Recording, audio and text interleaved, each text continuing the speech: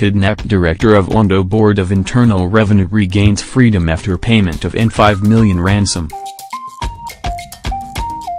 Monisola Margret Olaoye, a director in the Ondo State Board of Internal Revenue who was kidnapped penultimate Thursday, has been released, SaharaReporters just learned.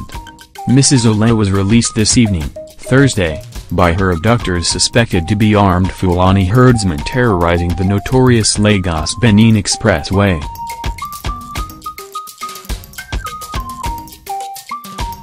SaharaReporters gathered that the release of the female director who was in charge of PAYE-C in the Ondo State Board of Internal Revenue was the result of negotiation between the kidnappers and her family members.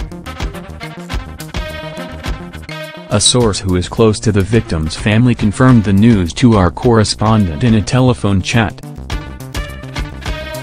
The source, who pleaded anonymity, said the female director was released by the side of the road after her abductors confirmed the payment of a ransom. Mrs. Olaoye was released this Thursday evening by her abductors after family members and colleagues finally raised the sum of N5 million as ransom to effect her release from captivity.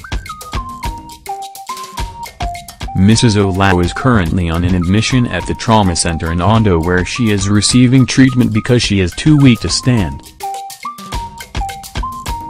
Immediately, she has released. Some people in her office were contacted by the gunman and she was rushed to the government facility at Ondo town, the source said in a chat. Femi Joseph, police spokesman in Ondo State, could not be reached for comment over the release of the female director. Mrs.